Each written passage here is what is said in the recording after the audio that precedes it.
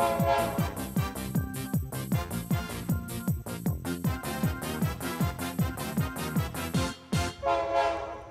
right, I am very pleased to introduce our first evening keynote for RailsConf this year.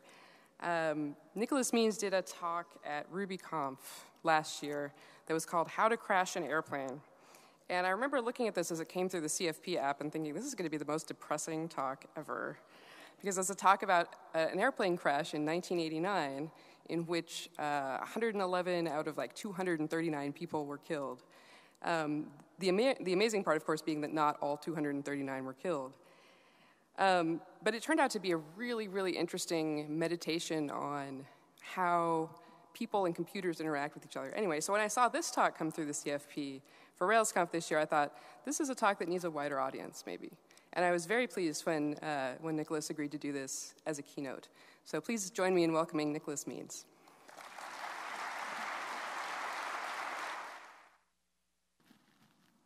All right, so I hope you guys have seen a lot of really great talks today and met a lot of really interesting people.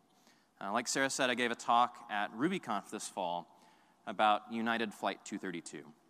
And in the intro to that talk, I said that I was a student of plane crashes. And that's true. I am a student of plane crashes. I'm very fascinated by what goes on in the cockpit, what chain of events causes a plane to crash. But it's not the whole story about my interaction with aviation. I'm actually a huge aviation buff in general, and I have been as long as I can remember. I love planes as long as I can remember. I think it all started when I was 8 or 9 years old, and my parents took me to an air show at Dyess Air Force Base in Abilene, Texas. Now, the featured attraction that day were the Thunderbirds, the Air Force's F-16 demonstration team. And they did all sorts of high-speed acrobatics. They flew in tight formations. It was amazing. It was incredibly impressive. But as great as they weren't the thing that captured my imagination that day. The thing that really stuck in my young mind was standing nose to nose with this amazing machine, the SR-71 Blackbird. It's my favorite plane. I'm sure there's plenty of people in the audience that's your favorite plane too. It's an amazing machine. You can just look at it and tell how fast it wants to go. It's got those razor-sharp leading edges, smooth curves. The engines are every bit as large as the fuselage. You can't really tell it from this angle. But seeing this plane, seeing it up close, and hearing about what this plane could do started a lifelong obsession with aircraft for me. I went back home. I was in elementary school at the time, and this was before the internet, so I went to my school library, and I had the librarian pull every book she could find that even mentioned the SR-71 for me. And I started reading about this plane, and I really haven't stopped since. Well, years later, my career has taken a decidedly non-aviation turn. I am the VP of Engineering at iTriage and WellMatch, and I spend my days leading teams of software engineers, but I'm still fascinated by airplanes and by stories from the world of aviation.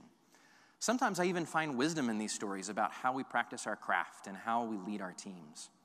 The story of United 232 was very much one of those stories for me, and this is one of those as well. So if you see an SR-71 in a museum somewhere, you should look for this logo on the tail. It's not always there, but sometimes it is. The reason for this skunk is that the SR-71 was designed by Lockheed Martin's Advanced Projects Division, better known as the Skunk Works. Now, companies use the phrase Skunk Works for all sorts of things, usually some top secret project where they need a bunch of innovation in a hurry. But Lockheed Skunk Works was the original one. And today I want to tell you the story of some of Skunk Works' most iconic planes and the amazing engineers that built them. And to do that, I have to start with Clarence Kelly Johnson. Without him, there would be no Skunk Works. Kelly graduated from Michigan in 1932. He applied for work at Lockheed, and he was turned down. He went back to Michigan to get his master's degree in aeronautical engineering, and after he got his degree, he went back to Lockheed, and he was hired, not as an aeronautical engineer, but as a tool designer for $83 a month. Slowly but surely, Kelly worked his way up the ranks, and the first plane he designed that you would probably know of is the P-38 Lightning. Now, if you've studied World War II aviation at all, if you've ever been to a World War II aviation museum, you have seen this plane. It's one of the most famous planes of World War II, and it was one of pilots' favorite planes to fly. It was very successful in dogfighting. So Kelly kept himself busy working on that until intelligence started to come in that the Germans had developed a new plane, the Messerschmitt Me-262. Now, what made this plane remarkable is it's the first jet fighter that was ever placed into service. It was faster than anything the Allies had. The Germans had invested in jet propulsion far earlier than anybody else. and they were way far ahead of the Americans. Now, the British had offered the de Havilland H-1B Goblin engine to the U.S., and the Air Force held a meeting with Lockheed and asked if they would be interested in designing a plane around this engine. The Air Force proposed that Lockheed build a single prototype, and they designated it the XP-80.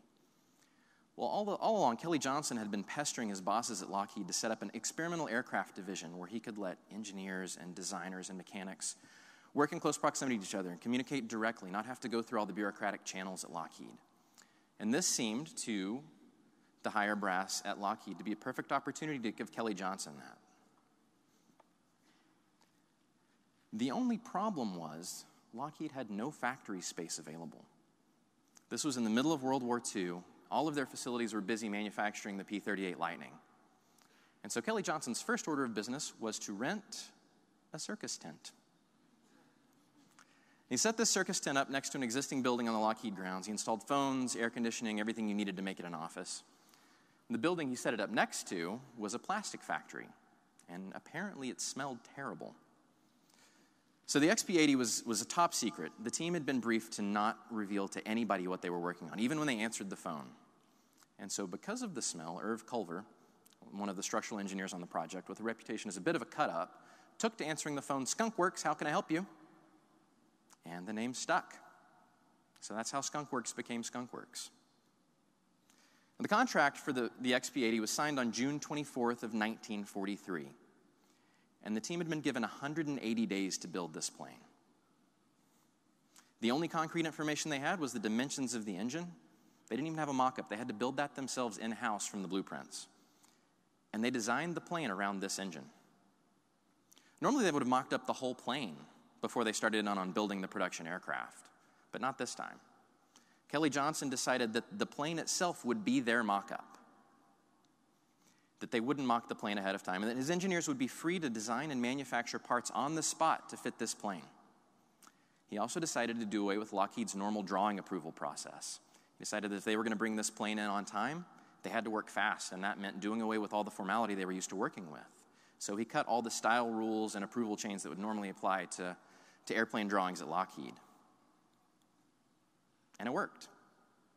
By November the 13th, they were done. Just 143 days from when they started, they had a complete plane. They took that plane apart, crated it up, and loaded it on a flatbed truck and drove it 70 miles east to Muroc Air Force Base in the middle of the Mojave. Now, why did they do that? Because they needed lots of room for this thing to crash. They had no idea how it was going to perform. But it performed beautifully. After New Year's, it took flight for the first time, and it flew like a dream. The prototype they flew that day would actually go on to be the first American plane to fly 500 miles an hour in level flight, the fastest plane built to that day. The production version, the P-80 Shooting Star, would go on to be the first jet deployed by the Air Force, and it flew well into the 80s. So they completed their mission in an unrealistic amount of time. They delivered this plane. But it started to look like maybe that would be the end of Skunk Works. This was the end of World War II. There wasn't a lot of money available for developing new aircraft. The Pentagon decided they really didn't need any new airplanes with no war going on. But that stance didn't last for very long. And this picture is of Winston Churchill, FDR, and Joseph Stalin at the Yalta Conference in February 1945. This is one of the three conferences that the big three World War II allies had to determine how they were going to govern Europe after the war. This particular conference is the one where they decided they would split Germany down the middle and split Berlin with it. These three superpowers had united against the Axis powers during World War II, but that alliance didn't last very long after World War II. American and Russian ambitions were too much in conflict, and they quickly began ramping up military spending to make sure they kept up with each other. We had entered the Cold War. In addition to ramping up military spending, the other thing that ramped up was reconnaissance activity. Now, around this time, you have to understand that 55% of the American population thought that it was more likely that they would die from thermonuclear war than old age. And those fears weren't unfounded. Both sides needed to know what the other was up to, and they were willing to spend a ton of money trying to figure it out. The CIA was desperate in particular for information on this place, Kapustin Yar. This is Russia's primary secret missile development area. It's akin to Area 51 in the United States. And the Air Force considered an overflight of Kapustin Yar to be far too dangerous to do with any of the aircraft they had at the time. It was very heavily defended. They knew there was no way they could get in, take pictures, and get back. So the CIA needed a different answer. Their intelligence indicated that Russian radar couldn't see over about 65,000 feet. So they decided to spec out a plane that would fly at 70,000 feet.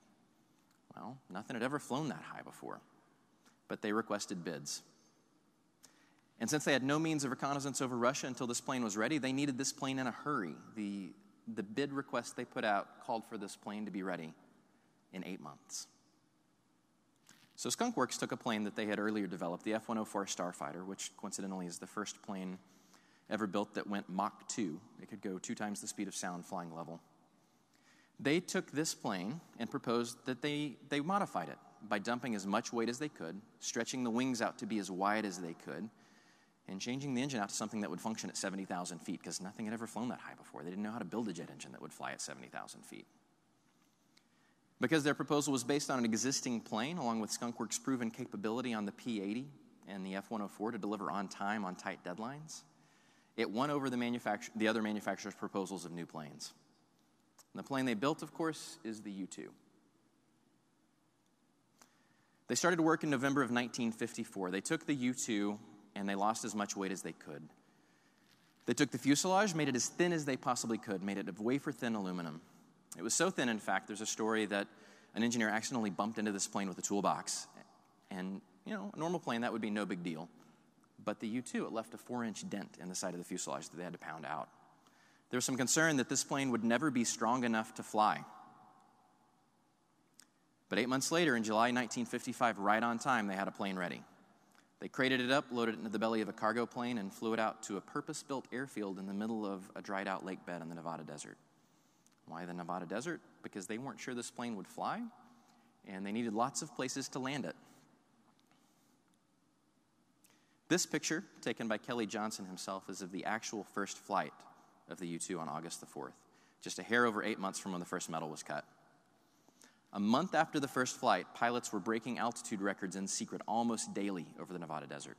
By the time they were done flight testing this plane, it had been up to 74,500 feet, well above its operational ceiling, and it had flown over 5,000 miles over 10 hours on a single tank of gas. Now, how'd they do it? Despite the ability to fly 3 miles higher than any other plane built to that point, the U-2 was a remarkably simple plane. Weight was everything. Every pound cost the plane about a foot of altitude. So they cut weight wherever they could. This is a picture of the internal wing structure of the U-2. It weighs about 4 pounds per square foot. Now, most airplane wings weigh about 12 pounds per square foot. So this is a third the weight of a traditional aircraft wing. To me, it looks like a cheap metal awning. There's just not a lot of material there. And of course, this introduced a lack of rigidity in the wings. So the U-2 is known for when it hits turbulence, the wings will flap like a seagull. Scared the pilots to death, but the wings never broke off. The U-2 was also designed with tandem bicycle landing gear. If you look closely at this picture, there's no wheels under the wings. There's only 2 sets of wheels under the center line of the fuselage. The combined weight of this landing gear mechanism is 200 pounds. It's the lightest landing gear that's ever been deployed on a jet aircraft. And it's easier just to show you how this works. So we're riding along in a chase car here behind a U-2. The reason they have the chase cars is because the pilot is in a bulky pressure suit and literally can't see where they are in relation to the ground. So the driver in the chase car is constantly calling out the altitude to them, telling them how close they're getting to the ground. And the plane, you can't land it. It wants to fly so badly, you literally have to stall it into the ground. You have to bring it down to about a foot and then stall it. And then the pilot has to fly it down the runway. He's literally flying the plane, balancing it on 2 wheels down the runway until he finally bleeds enough speed off to tip the plane over onto its wing. And then they have to put landing gear under the wing so that it can taxi the rest of the way into the hangar. Now look at these guys pulling on the wing on your left here. Look how much this wing is bending as they're pulling, trying to get the other wing off the ground. Just ridiculously flexible. And they finally get the pogo gear under the wings, and this is how it takes off as well. It leaves the hangar with these under the wings, and those fall off as it reaches speed and finally lifts off the ground. It's a total hack. And the reason is that every part of the U-2 served only one purpose. And the purpose of this plane was to get this payload to 70,000 feet over Russia. This payload, which is currently in the National Air and Space Museum in Washington, is a high-resolution camera with 36-inch focal length that could resolve an object that was 2.5 feet across from 70,000 feet. Keep in mind, this is the 1950s. This is the highest resolution camera that has ever been built. And because that's what they cared about, they hacked the rest. They could have made the wings more rigid so they didn't flap, but it didn't matter. They could have put different landing gear on it so that it would be easier to land. It didn't matter. This is actually a modern-day U-2. This plane is still in operation. It still has the same landing gear configuration. The wings are 20 feet wider. It has 30% more payload capability, but they never changed that crazy landing gear configuration because it works. They didn't need to. But they had a problem. The operating assumption that Russian radar couldn't see above 65,000 feet turned out to be incorrect. Almost from the first flight U-2 took over Russia, MiGs were chasing at 15 and 20,000 feet below. They were firing missiles at it. Now, nothing could get up to its altitude, but the CIA was afraid that they only had 18 months to 2 years of operational viability out of this plane before Russia figured out a way to shoot it down. And so, they needed another answer. They needed the replacement for the U-2 almost as soon as they put it into service. And so they designed a plane that would be faster and higher. They wanted a plane that would fly at 100,000 feet and cruise at least Mach 2, which are crazy numbers. And so in response, Skunk started working on the Archangel series of design studies. This is an early model of the Archangel.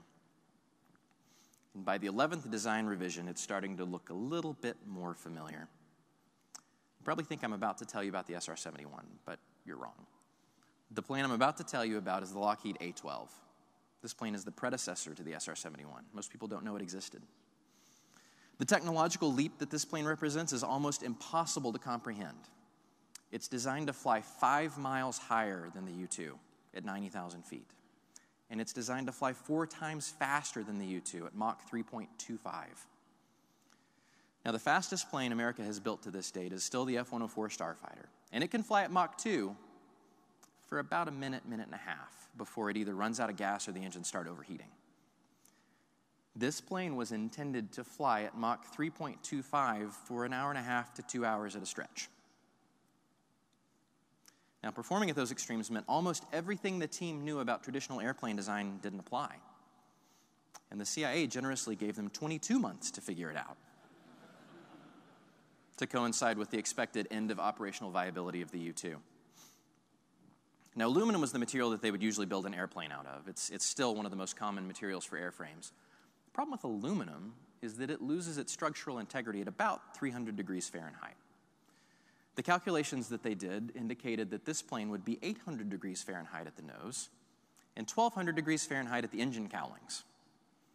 So the aluminum, if they built the plane out of aluminum, the aluminum would literally just fold up. It would have no structural integrity at those temperatures. They considered building it out of stainless because that's the obvious option when you need steel that's going to hold up under high heat, but that would make the plane too heavy to get to the altitudes it needed to get to. And so Henry Combs, the primary structural engineer on the A-12 project, suggested they consider titanium. Now, he had built the engine exhausts of the F-104 out of titanium, and it had worked great. The only problem with building this plane out of titanium is that nobody knew how to build something this big out of titanium. The biggest thing that they had manufactured out of it was engine nozzles. Still, Kelly Johnson was favorable on the proposal. He said, any material that can cut our gross weight by half is damn tempting, even if it's going to drive us nuts in the process. And he was right about it driving them nuts. They ordered the first batch of titanium in to see what they could do with it. And they realized they had no idea how to extrude it. They had no idea how to weld it. They had no idea how to rivet it. They had no idea how to drill it. The drill bits that they used on aluminum would literally shatter when they tried to drill through titanium with them. On top of that, the U.S. supplier that they ordered these preliminary batches from didn't have enough capacity to supply them in the quantities they needed for the number of airplanes they thought they were going to build. So they asked the CIA for help. And the CIA, through a series of dummy companies and anonymous third parties, set up a supply chain from the leading exporter of titanium of the day, the Soviet Union. So the very metal to build the A-12 came from the same country it was intended to spy on.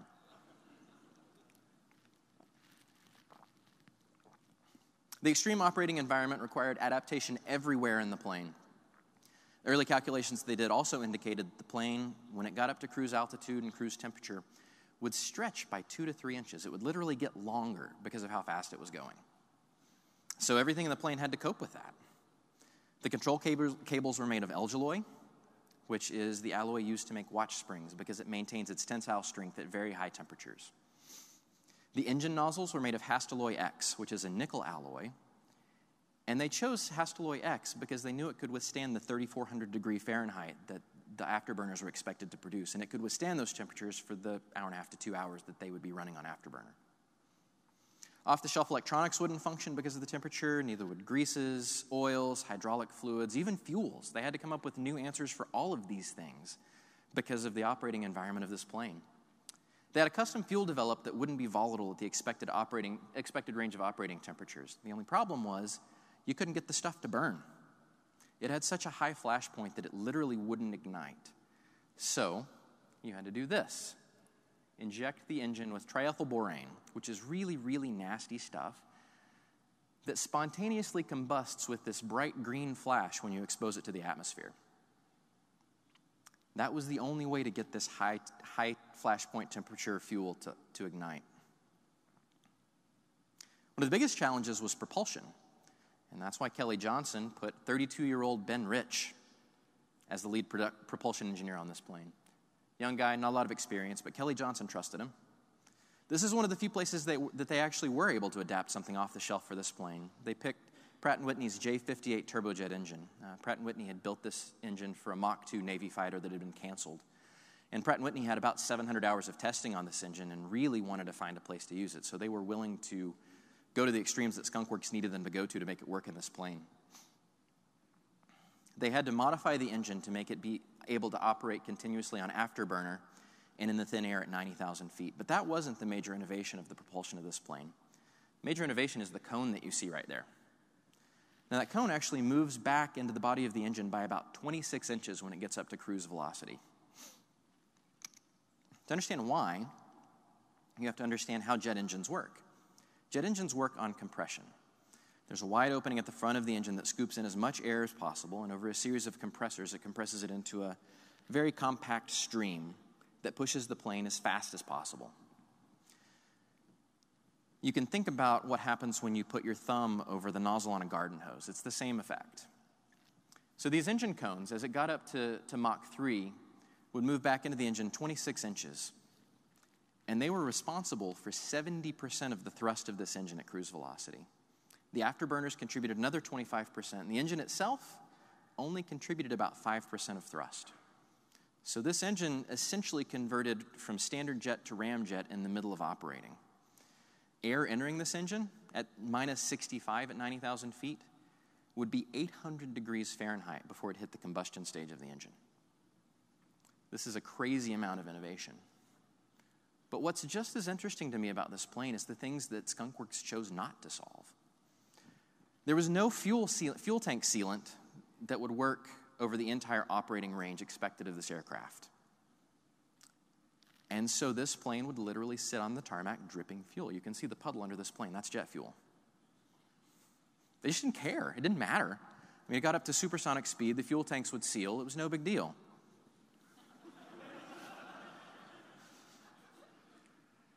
The other interesting thing is the plane can't even start itself. Now, to start these massive jet engines, I already told you about the triethylborane, but the other thing that you have to do to get the combustion to be self-sustaining is you have to get the turbines spinning at 4,500 RPM. You have to do that before you inject the triethylborane and get the fuel burning.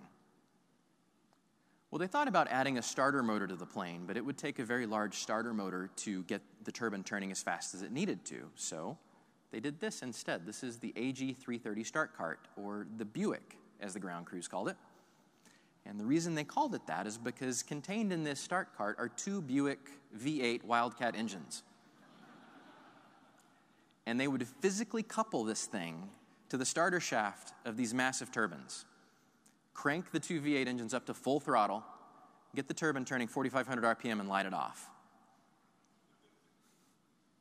That's a crazy hack. The ground crew said that the hangar literally would sound like a stock car race when they were starting this plane up. But it didn't cost them any altitude. There are only two things that mattered in building the A-12. It needed to go very fast, and it needed to do so very high. It went 5 miles higher and 4 times faster than the U-2. And on April 30th, 1962, 1 year and 100% over budget, Skunk Works gave the CIA what they wanted. This is a picture of the A-12's first flight. Drip fuel, couldn't even start the engines without crazy chemicals and a couple of V8 engines. It actually couldn't even take off with a full load of fuel. It had to hit a tanker almost as soon as it took off because those tiny wings wouldn't generate enough lift if you put a full load of fuel in the plane. But it didn't matter. They spent their money and their time on the things that did matter. The titanium construction, the propulsion system. They just hacked their way around the rest. And this plane went Mach 3.25 at 90,000 feet and overflew every hostile territory in the world.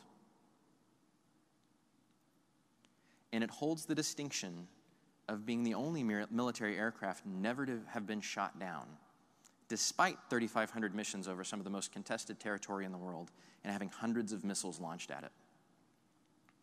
After building 15 of the A-12s for the CIA, the Air Force requested a 2-seater variant with twice as much payload. That plane was the A-12's far more famous younger brother, the SR-71. It holds about every speed and altitude record there is. It holds the record for sustained altitude at 85,069 feet. Now, keep in mind, these are official records determined over an official course. The plane almost certainly flew higher than this in combat. It holds a record of sustained speed at 2,193.2 miles an hour. It's about Mach 3.3. Now, Brian Schul, in his book Sled Driver, when he tells a bunch of stories about flying this plane, and one of them he tells is outrunning missiles in Libya. Muammar Gaddafi had launched everything in his battery at Brian's plane, and he just kept pushing the plane faster and faster and faster, because he knew if he could just make it to his turn and get out of the country, he could miss these missiles. Well, his reconnaissance systems officer in the back seat, once they made this turn, had to remind him to slow the plane back down. And when he looked at the speedometer, they were going over Mach 3.5. So we know this plane would go well faster than this speed limit. To give you some context on just how fast this is, the muzzle velocity of a .22 caliber rifle bullet is 2,046 miles an hour. So at cruise speed, the SR-71 Blackbird can literally claim to be faster than a speeding bullet. It also set a bunch of speed records over courses. It could fly from New York to London in 1 hour and 55 minutes. The Concorde, on a good day with a heavy tailwind, could do it in 2:52. It could fly from Los Angeles to Washington in 1 hour and 4 minutes. And over the course of setting that record, it set another one that's one of my favorites because it's really easy to wrap your head around. It flew from St. Louis to Cincinnati in 8 minutes and 32 seconds. Now, if you want to drive that in your car, it'll take you about 5 hours and 16 minutes. It's just an incredibly fast plane, and it's probably going to hold these records forever. With the invention of high-resolution satellite photography and unmanned aerial vehicles, there's really no reason for us to ever build a plane like this again. It's just a crazy amount of innovation, especially when you consider it was built in the 60s. It would be an innovative plane if you built it today. Well, the SR-71 was Kelly Johnson's crowning achievement. In 1975, he hit Lockheed Martin's mandatory retirement age of 65, and he passed the reins on to this man, his protege, Ben Rich. This is the same Ben Rich that had designed the propulsion system for the A-12 at 32 years of age. Now, Ben took over Skunk Works at kind of a tumultuous time. And the U.S. appetite for defense spending was at an all-time low after Vietnam. There just wasn't much energy to spend money on new technology. Lockheed had attempted, in the wake of this, to re-enter the commercial aviation market with this plane, the L-1011 TriStar, and had lost about $2 billion in the process. And keep in mind, these are 1975 dollars. So Rich had to find significant new work, and he had to find it fast, or he was going to have to let go most of his most expensive and most experienced engineers. Meanwhile, the Cold War continued. Leonid Brezhnev, who had been the Russian premier for most of the Cold War, would be in power for another 8 years or so. The Soviet Union had invested around 300 billion rubles in developing radar and surface-to-air missiles like this SA-5 that were far more advanced than any attack capability the Americans had. We couldn't fly against this. To give you some context on this, in the 18-day Yom Kippur War, which was largely a proxy war between the U.S. and Russia, Israel lost 109 U.S.-built, U.S.-trained pilot aircraft against these SA-5 missiles that were operated by largely untrained, largely undisciplined Syrian and Egyptian troops. The Soviet technology was so good it didn't even require an experienced operator to be able to shoot down our best technology. And to maintain the mutually assured destruction that had kept the U.S. and Russia from all-out nuclear war throughout the Cold War, the U.S. needed to develop something that could pierce these defenses, but ideas were in short supply. Until Dennis Overholser, a 36-year-old math and radar expert on the Skunk Works staff, walked into Ben Rich's office and tossed this document on his desk. The Method of Edge Waves in the Physical Theory of Diffraction. Sounds like a really engaging read, right? Well, it was so engaging that it had actually been published by Pyotr Ufimtsev, excuse me, who was the chief scientist at the Moscow Institute of Radio Engineering,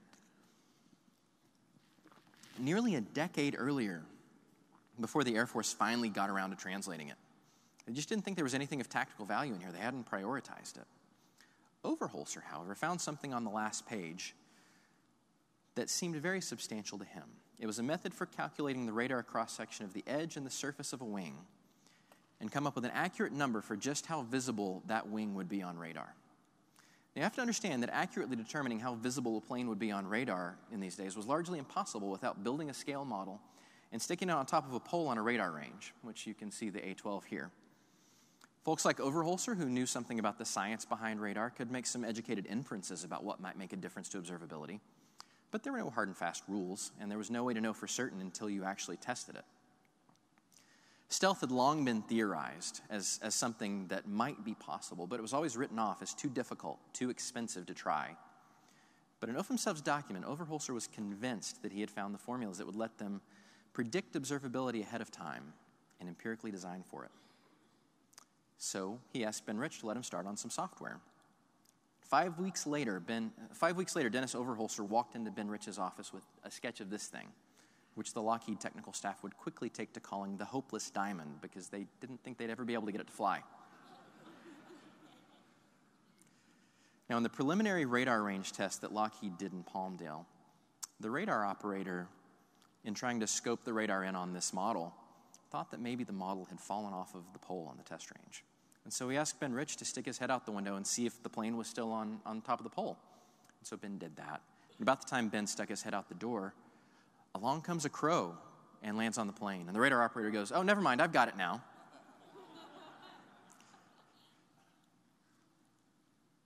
So you couldn't see the plane, but you could see a crow on the radar. And at that moment, Ben Rich knew they were onto something big. Around this time, DARPA was holding a competition for design of a theoretical stealth aircraft. Lockheed and Northrop won the first phase of the competition, were given $1.5 million to refine their concepts and build 38-foot models that were then going to be tested at the Air Force's most sensitive and sophisticated radar range in White Sands, New Mexico. That's what you see in this picture, Lockheed's 38-foot model. The only problem was that when they got this out to the radar range to test it, the model was so good that the only thing they could see on the radar was the pole. Now, the Air Force had always assumed that the pole on their radar ranges was invisible. They had never had this problem before. And they didn't know what to do about it. So Dennis Overholser went to work, and he made him a better pole, too. And that's what you see here. The pole cost somewhere around $500,000 in and of itself. But it was no longer visible on radar, and they could test the plane. And they came up with a really interesting way to test the plane to see just how visible it was on radar. They knew that they could take a ball bearing and calculate the theoretical responsiveness of a ball bearing. They knew what a ball bearing should look like on radar. So they decided that they would glue ball bearings to the front of the plane and see how small they could get before they saw the airplane. This is where they started. This is a 2-inch ball bearing. They couldn't see the plane. They went smaller and smaller and smaller and smaller until they got to this. That is a 1/8-inch ball bearing. Most of you probably can't see that. It's smaller than a BB. They still couldn't see the plane. They only saw the ball bearing. So needless to say, Lockheed won the competition pretty easily. The only thing that was left to be seen is, A, can you get this thing in the air? And B, once you do, is it still stealthy once you add things that the model doesn't have, like engines and air intakes and a pilot? The Air Force wanted 2 prototype planes in 14 months, and Skunk Works agreed. And 14 months later, they came up with this, the Have Blue.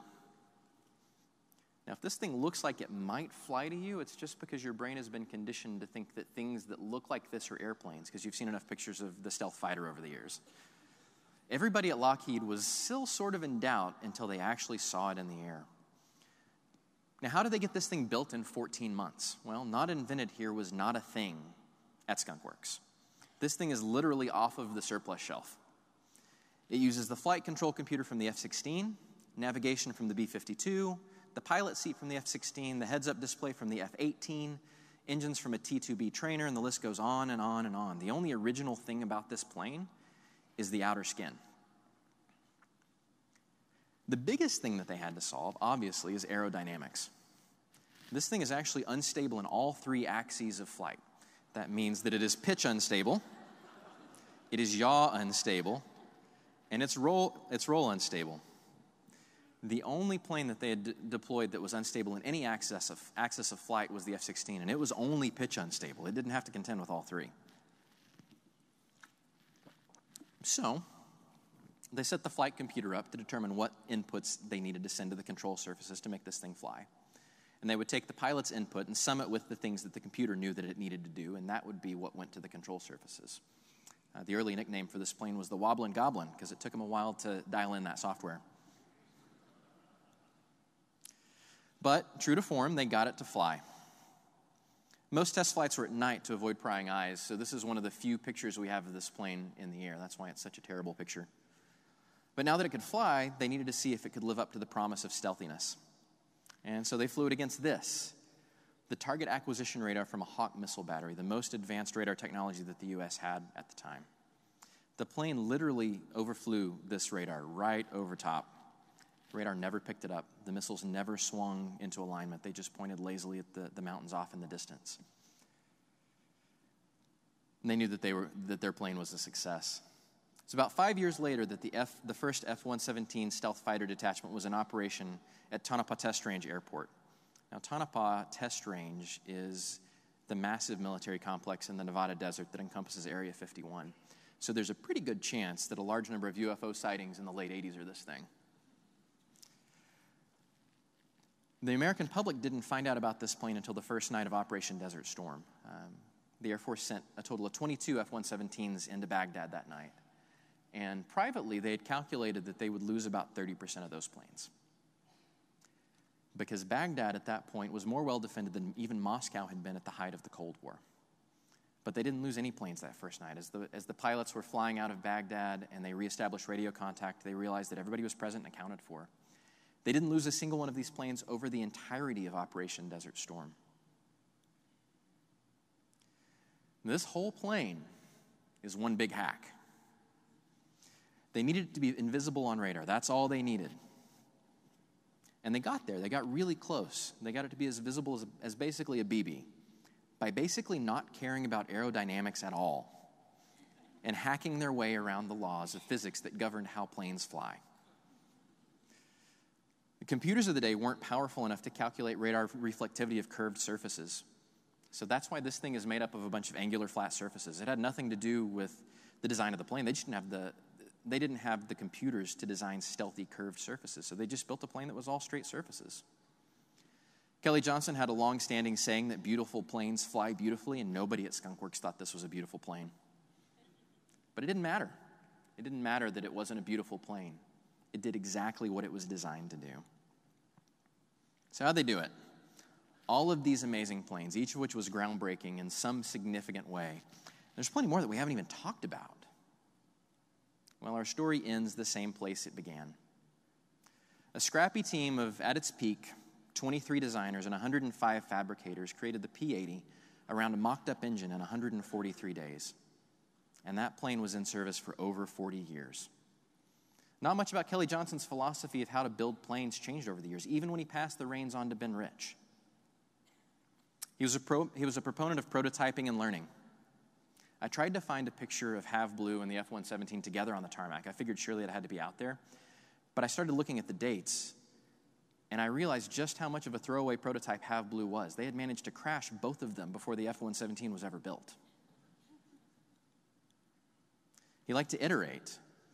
You can see here the A-12 is on the right and the SR-71 is on the left. The A-12 could go a little faster and a little higher than the SR-71, but it turns out it didn't need to. They revised it to a two-seater with double the payload capacity for the Air Force, gladly trading a bit of altitude and speed for more utility, more mission viability. Kelly also had some general rules about how to run his organization. If you want to know more about those, you can Google Kelly's rules, and you'll be taken to Kelly Johnson's 14 rules for Lockheed Skunk Works. But I'm going to tell you about a couple of them that are especially applicable to us as software engineers. The first one is that the number of people having any connection with the project must be restricted in an almost vicious manner. Use a small number of good people, 10 to 25% compared to the so-called normal systems. At its peak, there were 75 design engineers working on the SR-71. To give you some context for that, Boeing used 10,000 engineers to build the 777, and Boeing had the advantage of computer-assisted design software. Lockheed was still doing all their drawings by hand at that point. Kelly Johnson hired smart people into his organization, and he trusted them to do good work. But lots of companies run their software engineering organizations like Henry Ford ran his assembly lines. They measure all of the work the way that Henry Ford measured how many cars were produced, how effective a worker was. They set up all sorts of heavy processes to govern what work gets done and when, and they add a new process for every little hiccup. And all this process has the desired effect. We turn off our brains and we become factory workers for as long as we can stand the boredom. The things we build, though, have more in common with the planes that Skunk Works built than they do the cars of Henry Ford. We're knowledge workers building unique software, not assembly line workers putting together widgets. How does this work in practice? Well, Peter Drucker, probably the most prolific writer on management in America, tells the story of a young infantry captain in Vietnam. The reporter asked this infantry captain how, in the fog of war, he maintained command of his troops. And the commander responded, "Around here, I'm only the guy who's responsible. If these men don't know what to do when they run into an enemy in the jungle, I'm too far away to tell them. My job is to make sure they know what to do. What they do depends on the situation, which only they can judge. The decision lies with whoever is on the spot." And this is how software teams work, whether we acknowledge it or not. You're constantly making decisions as you're writing code. Managers can choose to either trust their teams to make good decisions, or they can smother them with process and micromanagement and try to have a hand in every decision that their teams make. Good managers hire smart people and trust them to make good decisions as they write code. But they also focus on enabling them to make good decisions by making sure they understand the context and the overall goals of what they're working on. Kelly Johnson handled this by lightening up his systems. A very simple drawing and drawing release system with great flexibility for making changes must be provided. Now, I told you about this earlier on the P-80. He got away from the complex drawing systems that were required elsewhere in Lockheed because his small teams just didn't need them. They didn't need that much process. They were able to get the work done with a much lighter amount of documentation. Now, this lightweight process wouldn't have worked at the Lockheed main plant because they were trying to build a far higher volume of airplanes with far less skilled workers. But Kelly Johnson had a small team, and he trusted them. Sarah May actually had a really great tweet on this the other day. She said that team pathology is always either hanging on to processes suited to a smaller team or early adopting processes suited to a larger team. It's very true. 10 years ago, a friend of mine and I decided to start a boutique software consultancy. So think about the first thing that you would do if you were going to start a boutique software consultancy. It's probably the same thing that we did. We went out and spent $1,000 on a Jira license and spent the better part of a week getting it stood up on a VPS so we could track our work. Now, keep in mind, it was 2 of us, and we had 1 client at the time. We didn't last very long. You need enough process so that everyone has the context they need, but not so much that people turn off their brains and blindly do what they're told. Your process is there to serve you, not the other way around. This is what Kelly Johnson got so right. He couldn't have delivered all this innovation on his own. It wasn't in his brain. But the processes he put in place allowed his teams to set the right priorities and make the right compromises at the right point in time when they made decisions. His most important rule was that there shall be only one object to get a good airplane built on time. What made a good airplane? Delivered the value the customer needed, hit the key specs, and compromised wherever necessary to hit those key specs. He was a pragmatist. Every decision he and his team made was around how to deliver the most value in the shortest amount of time for the customer while bringing out the best in his team. Because of the freedom and the trust that he gave his teams and because of how clearly he laid out the goals for each project, they were able to deliver some of the most amazing planes ever built. The U-2 landed on terrible landing gear. Pilots said it was the easiest thing in the world to fly from 60,000 feet down to 6 inches. They hated landing it. But the team decided it was worth it to save the weight in favor of the altitude. And the pilots learned to work around it. It was a good compromise. It was a great hack. The SR-71 is the fastest plane ever built, but it couldn't even start itself because it didn't have a starter motor. It would have added too much weight. It sat on the tarmac dripping fuel. They just didn't care. The team spent their time figuring out how to do the important things, how to build a plane out of titanium, how to make it go Mach 3.25, and they hacked their way around the other stuff.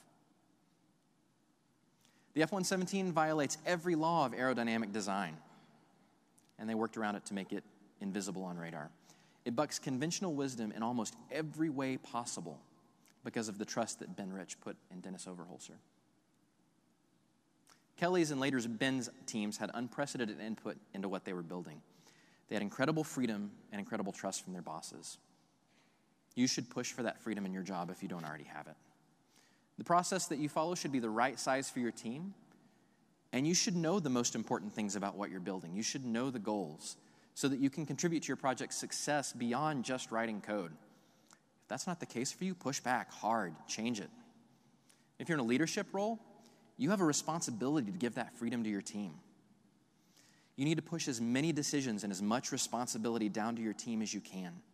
You need to make sure you're clearly communicating the 2 or 3 most important things that your team needs to be building at any given time so that, like those frontline soldiers in Vietnam, they can make the right decisions based on what they're seeing in the code they're working on at that instant. You have to give them the context to make those decisions, and you have to trust them to make the right decisions.